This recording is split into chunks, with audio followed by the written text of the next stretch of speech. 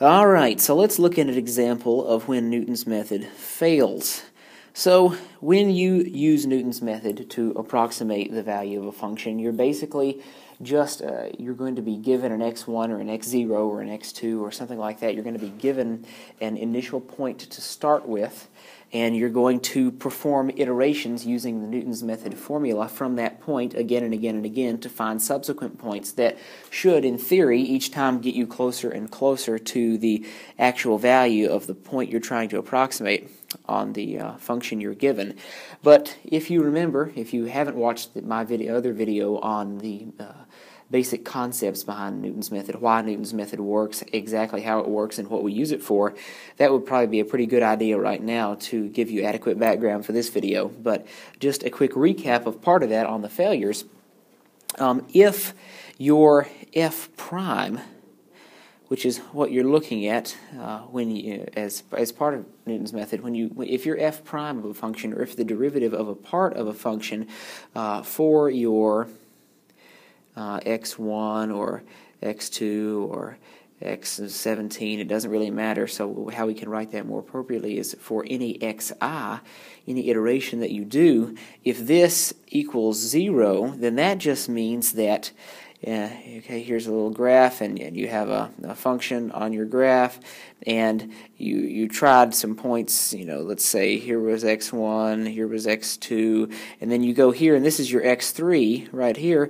Your tangent line to that is going to be horizontal, because this is when f prime of x equals 0. You're always going to have a horizontal tangent line. So, and this is another reason behind why the derivative of any constant is always 0, because you're going to always get a horizontal tangent line when you graph that. So let's look at an example function in which we're going to actually see this happen when the first derivative of one of our iterations is going to be 0. So if we remember correctly, the formula for Newton's method, if you watch my other video, is given by xi plus 1. Let's write that a little bit better. Xi plus 1 is equal to xi minus, this rational here, f of xi over f prime of xi. Alright, so this is the formula we're going to use to perform our iterations. Let's look at the function, let's say f of x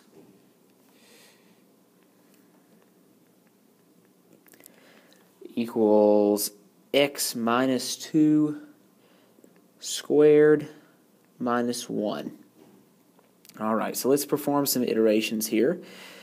Also, first we're going to be evaluating this function with an initial x1 of 2. Okay, so here's the function we're going to evaluate, and here is our initial x1.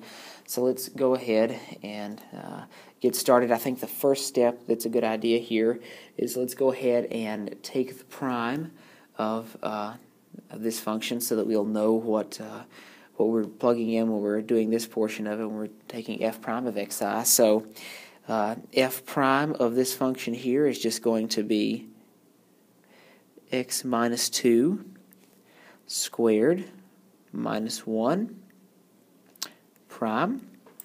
Alright, so for this entire piece here, we're going to need to just use the sum rule, which is just the derivative of this part plus the derivative of this part. So we already know the derivative of negative 1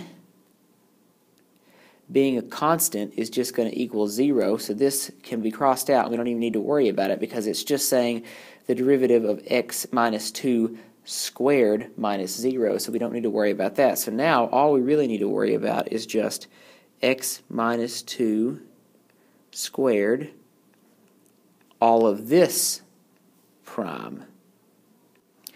And if we look at this function, it may look a little scary. I mean, we have this this entire thing here raised to the second power, and man, what do we use? Do we need to use the difference rule in here? Or no. Let's just simplify this.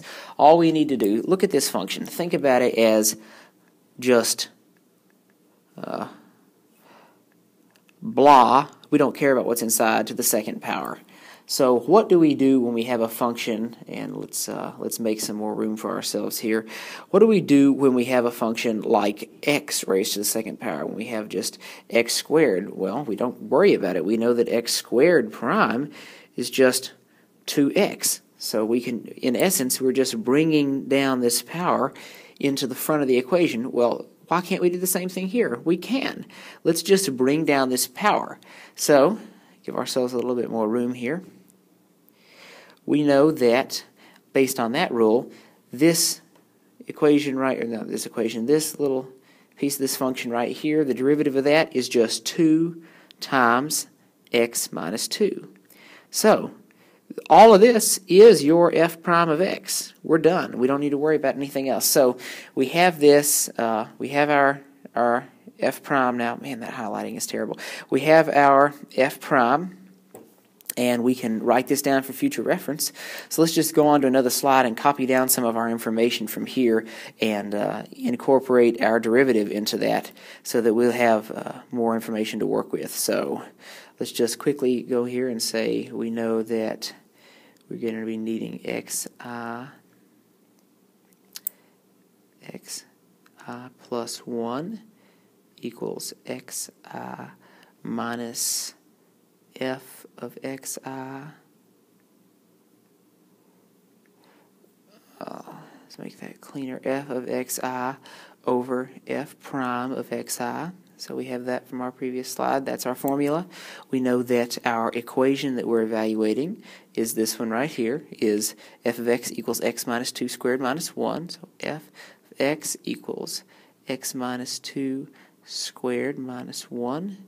And we're evaluating this for an initial x1 equal to 2. All right, so everything looks good there.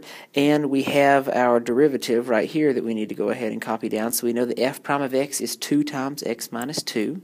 So f prime of x equals 2 times x minus 2. So this is all of the work we've done up to this point, consolidated very cleanly into one piece. So let's go ahead and let's start evaluating using our Newton's method formula for x2. So let's go ahead and find x2. We know that x2 equals xi. Xi in this case is our x1, so it equals 2 minus f of xi. So let's just write in parentheses where we would have had an x here, so parentheses, parentheses, parentheses, minus 2, parentheses, squared minus 1, minus 1, and then on the bottom the derivative, so 2, parentheses, parentheses, parentheses, minus 2, parentheses.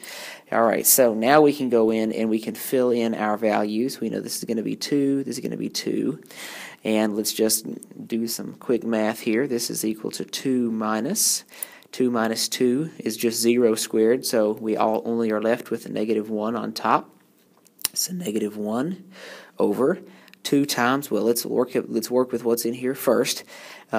2 minus 2 is just 0, so 2 times 0 is just 0. So this is 2 minus negative 1 over 0, or just 2 minus, oh wait, we can't do this, can we? Because there's a 0 on the bottom, so who cares about this? This is 2 minus something that is undefined, which is precisely the point I'm trying to make in this video.